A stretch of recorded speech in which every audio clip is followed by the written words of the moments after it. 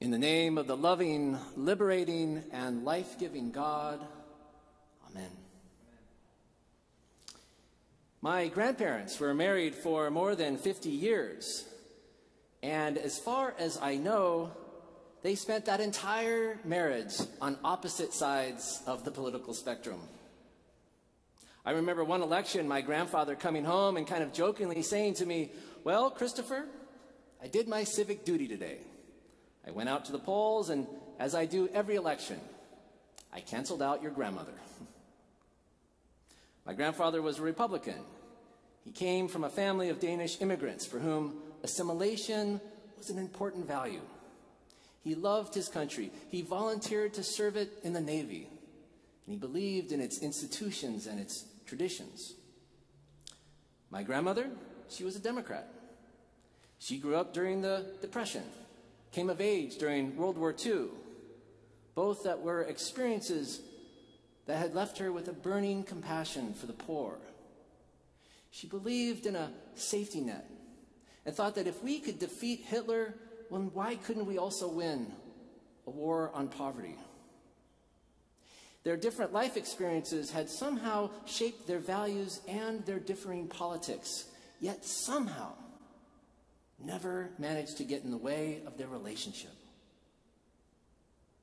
I don't know about you, but after this past week, after this past several months, I find that refreshing. At a time when surveys tell us that nearly half of Americans see members of the other political party as not just unfavorable, but as a threat to the nation, I find it heartening indeed that relationships like my grandparents can point us to a different possibility. Have you known people like that? Maybe in your own families, maybe in your own marriages. Have you ever wondered, how are they able to grow closer despite their differences? How are they able to come together at a time when the rest of us feel like we're coming apart? Research by moral psychologists might give us some clue. According to them, it turns out that liberals and conservatives really aren't all that different because they both share innate moral foundations, values like fairness and compassion, loyalty, liberty, honesty, and so on. And that was certainly true in the case of my grandparents. My grandmother shared my grandfather's love of tradition and institutions. She sang in the church choir. She was active in the war effort supporting her country. And my grandfather shared her compassion and her sense of fairness. And while nobody would ever accuse him of being a paragon of politically correctness, as an elementary school principal, he was known throughout the district for treating his teachers and his students like his own family. Of course, being married for as long as they had been, they didn't need moral psychologists to tell them what they had figured out for themselves, because they had built the trust needed to disagree without being disagreeable. They could be gentle with one another. They could needle one another and joke about their politics because they trusted that at the end of the day, they were both big-hearted people who just wanted the best for their family and their communities and their country. And I don't know about you, but I find that to be good news. That despite everything that we hear daily about our divisions, I find it to be good news that that could be true about all of us as well. Republicans and Democrats, liberals and conservatives, moderates and libertarians. According to the research by moral psychologists, we all share these same basic moral foundations. Where we differ is just how we rank them, which ones we put first. Do you find that to be a comforting thought? It fills me with hope that despite our differences, despite our divisions, which we will continue to have, it fills me with hope that we do have common ground. We do have a place to start. And this really shouldn't be anything new to us, right? As Christians, the foundation of our faith is that we are all made in the image of God. No matter how different we might see the world, no matter how much different we might actually be, we are each God's image bearers. And what's more, when we come together despite all of our diversities, in fact, in their diversities, when we come together in all of our shapes and all of our sizes and all of our colors and all of our differently ordered values, when we bring them all to the table, all to this table behind me, we can show the world a more complete picture of God. In short, we need each other if we're going to be the body of Christ. And while I know that, and I know we all do, I would be lying if I didn't tell you that my anxiety hasn't gotten the best of me on more than one occasion over these last several months. Not just because of the pandemic, not just because of the unrest in our streets, not because I've been hearing over and over again how this is the most important election of a lifetime, or that it's a battle for the soul of our nation, but because I knew going in that, like the bridesmaids in today's parable, after waiting and waiting for this election to finally be over, after the last ballots are finally counted, I knew as well that, like these bridesmaids, half of us would be left out of the party. Half of us would be left feeling, perhaps, like we're knocking on the door of a country that no longer recognizes us. Earlier this week, Father Bill sent a letter to the congregation where he recalled the gentleness that Republicans in this congregation showed Democrats 4 years ago. And he expressed confidence that no matter how this election would end, that we would be gentle with one another once again. Our gospel today reminds us all to stay awake, to remain vigilant, because the kingdom of God breaks in when it's least expected. It comes in the middle of the night, when things are at their darkest, when things seem most hopeless, when there's moments of loss or grief or confusion and fear. That's when the bridegroom comes in and the door to the wedding banquet opens and the kingdom of God breaks in. If we are awake to it. It occurred to me that practicing gentleness with one another, showing one another grace, taking the risk to trust each other's motives is an important way, if not the way, to stay awake, to keep our lamps lit so that we don't miss out on the greatest party of them all. I learned this lesson of gentleness at my own wedding banquet. Back in 2013, the Supreme Court had just ruled allowing gay marriage.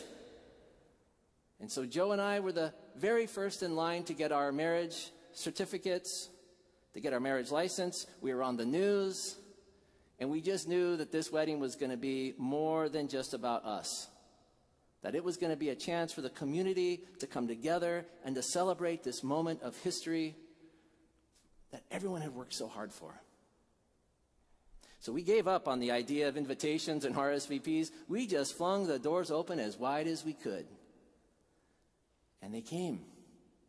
Joe's family from Michigan, my fraternity brothers from college, clients from Joe's hair salon, my law school buddies. They all came, and we filled the Episcopal Cathedral to capacity. It was picture perfect in so many ways. But despite all of the joy and the celebration and the more than 700 who came, I carried with me that whole day a lingering sadness about the one who did not. My stepmother, who had known me since I was a boy, she happened to be Mormon, And I knew her religion had strong opinions against what we were doing, but I'd hoped that somehow her loyalty to family might overcome. But it didn't. And I will never forget how betrayed I felt. That someone I had grown up with, someone who had been there for every graduation, someone who drove me to the movies on my first date, who taught me how to drive, couldn't bring herself to be there. I waited several months to cool off before I called her, and I did my best to be civil, but it didn't take long for emotions to take over and the conversation degenerates into an episode of CNN's Crossfire. It became a debate over politics and the Bible and the legitimacy of our respective religions and all of that, and I have to admit, I was anything but gentle. But after hanging up, I made the decision to stay open, to be vigilant. We let more time pass, sent flowers on Mother's Day as I normally did, sent cards at Christmas and Easter. I did a lot of prayer, and I stopped debating, and I started to listen. And in time, I came to understand that she was being loyal to family. It's just that she had been trying to honor her own father, who had died just a few years before, and her faith was the legacy that he had left her. How foolish I had been. By not coming, she wasn't dishonoring me. She was doing her best to honor him.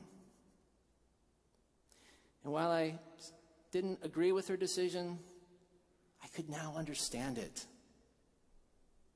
I no longer mistrusted her motives or her values.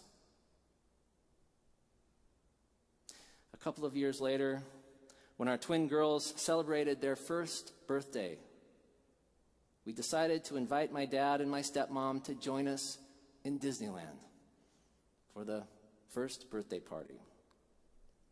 I sent them an invitation with no strings attached, no expectations, no pressure, just a free and open invitation. Come if you'd like. And she came. And when we saw each other through the crowds near the entrance, I suddenly understood those characters in the Gospels who rejoice at the finding of the lost coin, or at the lost sheep, or at the return of the lost son. As wonderful and memorable as our wedding was, it was the moment she picked up those girls and held them tight that always brings a tear to my eye. Because that was the moment the kingdom of God broke in. That was the moment that we stepped together into the true wedding banquet.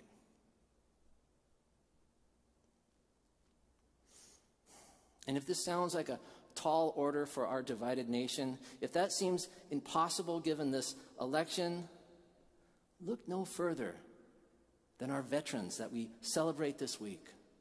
Our men and women represent every corner of the country. Our servicemen and women represent every shade of humanity, native-born and immigrant, rich and poor, Christian, Jew, Muslim, and non-believer, and yes, Republican and Democrat, all of them finding a way to rise above their differences for a cause greater than themselves. And in so doing, make visible those same threads, those same innate moral values that bind us all to one another when we let them. So as we move on from this most recent election, as some of us celebrate, while while others grieve? Where can we practice gentleness?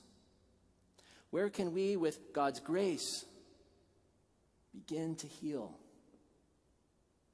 Who are the people in our life that could use some grace and some understanding? Where can we be instruments of peace and risk trusting each other enough to uncover our shared values and our common humanity? How can we stay awake to the opportunities to come together, to reconcile, and in so doing, not miss out on the greatest party of them all?